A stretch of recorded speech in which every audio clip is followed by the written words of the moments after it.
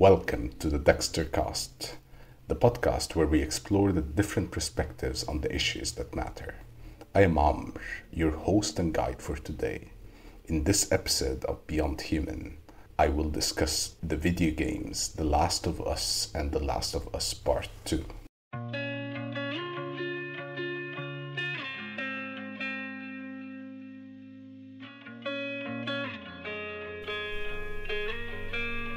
The Last of Us, Part 1. When is life intelligible? When is it recognizable? When do we apprehend another, and when do we recognize them as a person? Judith Butler's Frames of War explains the frames in which we place the other. We place others in certain frames, like the circles of trust. At first, we are strangers, then we become acquaintances. If it so happens, the acquaintances become friends, and some friends become family. We subconsciously determine the worth of the other's life. We will see that in the narrative from The Last of Us video game, an interactive story told through the eyes of its characters. Our story today follows Joel and Ellie.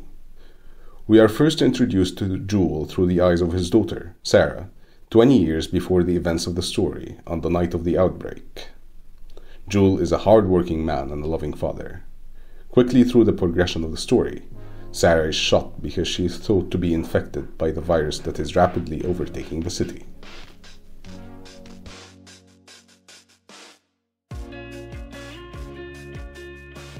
"20 years after the outbreak, the world has become an open dystopia in which the government's opposition, called the Fireflies, is treated as a terrorist organization. Joel, no longer as likable as before, and his business partner are tasked by the Fireflies to escort a young girl named Ellie to the Fireflies headquarters. As it turns out, Ellie is immune to the virus.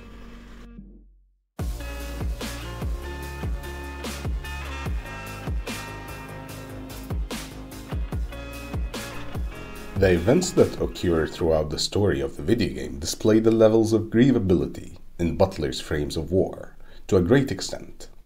As a player, one is immersed in an interactive narrative. In a way, the player goes on a journey with the characters, and yet Joel is the main playable character. At moments, the game begins to pose thoughts on what really matters, who really matters. The clickers, or the zombies, are displayed as humanoid, infected characters. At one point, Tess, Joel's business partner and friend, explains that she does not want to turn into one of them. She does not want to live in her brain while her body takes a life of its own. She would rather die. The zombies, called the clickers, in their current state matter so little. They do not push the story forward. The only visible villain becomes the virus itself. But the clickers are just as much the victims. They do not matter. They are not even intelligible, let alone recognizable. But the others are. The factions that try to kill are intelligible, yet they matter so little to Joel and Ellie. Spare them when you can. But if they get in the way, it's the rule of the jungle, survival of the fittest. And as you play as Joel, you recognize the character, you understand more or less how he thinks, how he feels, the subtle expressions he shows when he wants to smile at something that Ellie helped him with. But the hard shell of the daughterless father does not allow him to act upon emotions. Not yet.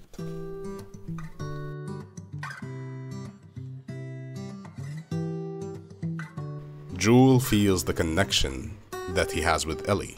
She displays an image of the daughter he lost, and so she becomes recognizable. The more he interacts with her, the more she becomes comprehensible. She becomes more than a human to him. She becomes a companion. The protagonist is stricken. His wound is infected. Joel is bedridden, and Ellie has to take care of herself and of him. All of a sudden, the player takes on Ellie's bow, hunting for deer, rabbits, whatever she can do to survive, whatever she can do to help Joel. She is no longer the tough, foul-mouthed child who wants to rebel. She takes responsibility and attempts to help by whatever means necessary. The road ahead isn't long. It wouldn't be too difficult for her to go to the headquarters of the Fireflies on her own. her own mission and main responsibility. Instead, she chooses to help Joel. It is at that point in the game that the characters recognize each other as more than companions on a journey from one point to the other. Much like our human relationships evolve from strangers to acquaintances and acquaintances to friends, we see those changes happening with the seasons of the year throughout the narrative of the video game. Joel saves Ellie, Ellie saves Joel, and the world around them begins to matter just a little bit more. The circles tighten, and the bond of the father-daughter evolves.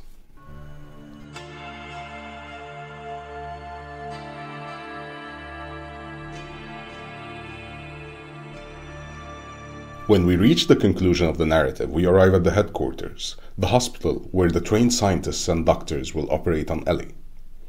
The operation will likely end in Ellie's demise. Joel is confronted with that fact quite late, after Ellie has already been sedated. He is escorted out of the hospital, but at that point he realizes that he will lose another daughter if he does not act. And act he does. Joel kills everyone who stands in his way until he reaches the operating room. The doctors and nurses scatter, but none of them matter to him. None of them hold any value to him. The only person he will grieve is Ellie, and so he kills them.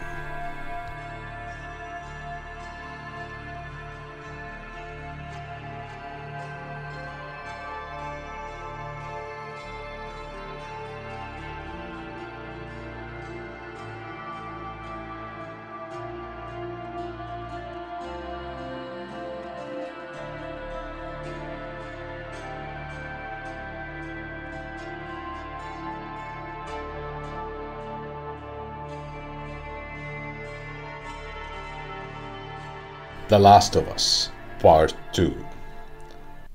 The second part of the video game splits into two stories. Through those stories, we shall explore the precarious life and the grievable life, the concepts that Butler wrote about in Frames of War. We start the game at Joel's brother's farm, Tommy's farm, a community that resembles the old life before the pandemic. Life is good on the farm. People drink, they dance, they sing. They live even with clickers at the gate. It's some years after the events of the first story. Joel has aged and grayed even more. Ellie has grown into a young woman who still questions the past. Could her life be the one to save all others?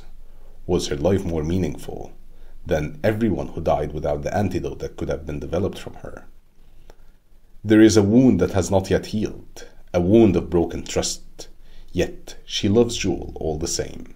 He is still the surrogate father. Joel and his brother, Tommy, go for a supply run. They come across a strong survivor by the name of Abby, and they invite her and her companions to join the farm. They fight against hordes of clickers, but they survive together. And all of a sudden, a moment of betrayal happens when Abby shoots Joel. She murders him ruthlessly in front of both his brother and surrogate daughter. The outrageous moment of Joel's death brought fans to their knees. It humbled them. And in that, the character, a fictional character in a video game, becomes more grievable than a living stranger whom we never know about. The reaction of the players is perhaps a moment that shows that even post-human, a binary code of a computer system, can be of value and importance. Joel's murder brings Ellie on a revenge route to find and kill Abby, his assailant. And revenge she gets from all of Abby's friends, whom we begin to realize had a life of their own. The mechanics of the video game play a role into that. As with each non-playable character's death, we become aware that those characters, those people, had lives, connections, and relationships that deemed them human in their moment of death. We begin to question Ellie and her ruthlessness. She is not so much unlike Abby, whom we know so little about until that moment.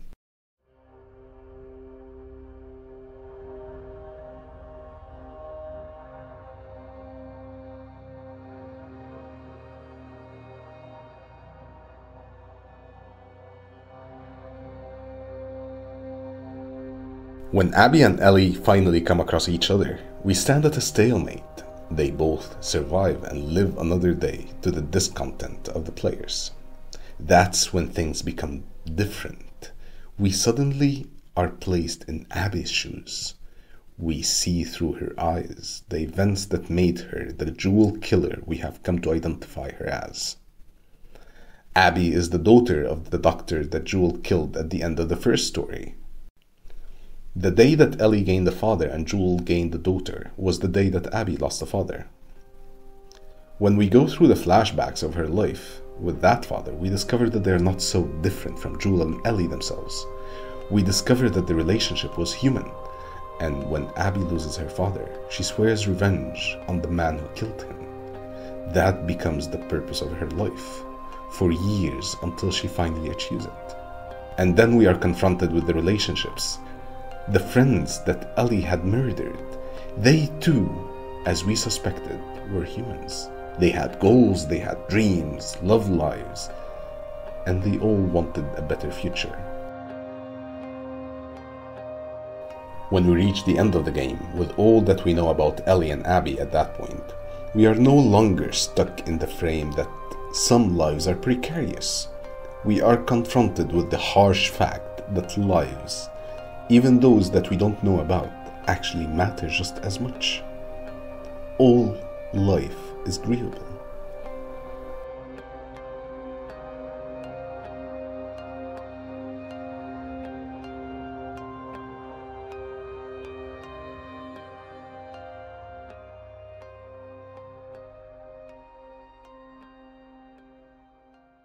In the upcoming episode of Beyond Human, we will continue to explore literature, film, and video games from a post-humanist and ontopolitical perspective.